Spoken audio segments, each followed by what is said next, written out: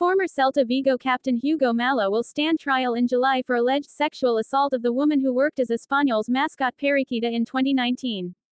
The defender, who now plays in Brazil with Internacional de Porto Alegre, was previously due to appear in court at Barcelona's Ciutat de la Justícia last year, but the case was postponed and now enters its fifth year after the charge was first brought against Mallo. The alleged incident took place in April 2019, when Celta Vigo traveled to Catalonia to face the Periquitos at their stage-front stadium, and footage appears to show the former captain, who was leading the player out onto the pitch, linger in a seemingly tight embrace with the mascot. In her victim statement, the individual, who is referred to as Anna, but has upheld her right to anonymity, said that Mallo had grabbed her breasts after reaching under her mascot suit.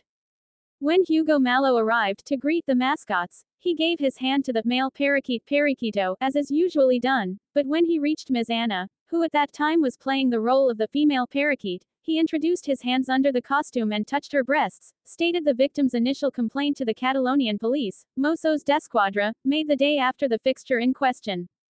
According to the declarant, he grabbed her breasts with his hands and began to make movements. The alleged victim first testified in June of that year, with Mallo offering his own testimony a few days later in July 2019, where he made a request for the case to be thrown out, which was rejected. The case was first deemed to constitute sexual assault in May 2021, further to an intervention by the 9th Section of the Provincial Court of Barcelona, with a judge stressing that the footage made it clear that something was happening with Periquita.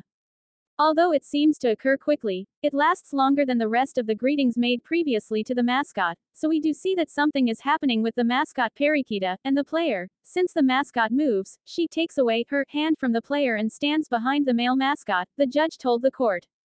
And we can see from the position of the player that he may have incurred said touches. Through her lawyer, the victim is requesting the sentence reflected in Article 181.1 of the Penal Code, a 24-month fine, which will go to the state.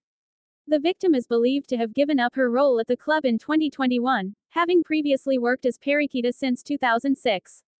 Please subscribe to our channel.